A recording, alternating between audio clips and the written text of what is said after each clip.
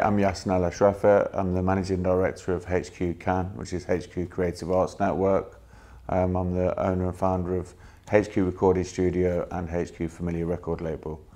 But when my son was born, when I was 26, he was born with a cord around his neck and he had cerebral palsy. I ended up losing my job to take him to all the appointments he had to go to and to look after him. And I kind of realised I needed to be my own boss so I could create my own hours and have that flexibility for appointments and whatnot.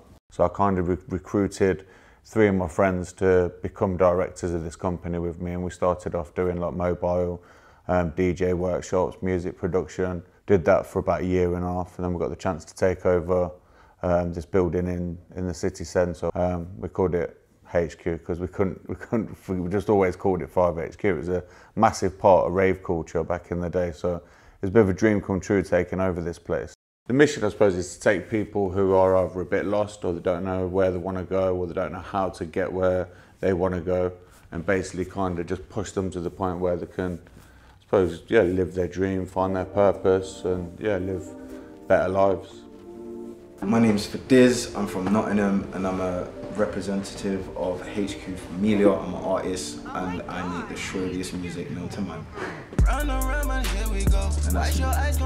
It's a place where you can be yourself. It's a place where nobody judges you, nobody's looking at your background, your past life, whatever. Like, it's just a place where it's music based and creative based, so it's my saviour kind of thing. So like, I really feel like if people come here and they're from the ends kind of thing, they will feel welcome and they won't feel judged, and they can actually just do what they want to do, which is be creative.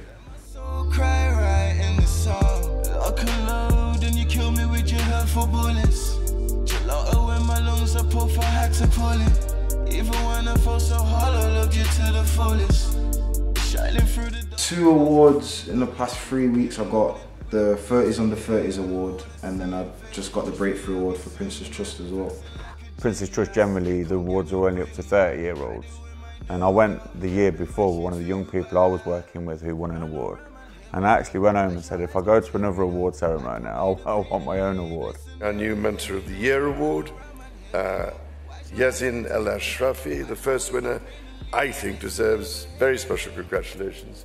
I think it was the first time, I suppose we really got big recognition for what we're doing, so it's kind of just something that we do, and we don't really want, I suppose, props and, people like a pat on the back for it. Just helping them is what we do it for, but at the end of it, they're leaving with music that's industry standard, and some of them are getting the chance to perform on a stage, and some people it's just literally just somewhere where they can come once a week and feel, I suppose, safe and happy and express themselves through music and stuff.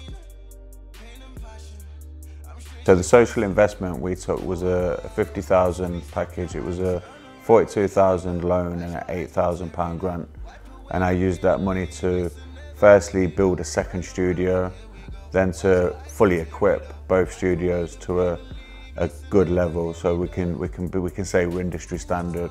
I also used some of the money to hire somebody to basically help me. Yeah, it is a debt, but then most businesses are going to have some kind of debt or finance to repay, so we have to be brave enough to, I suppose, take on a bit of debt. That was really good, and I don't think we could have got to this point without the investment, to be honest.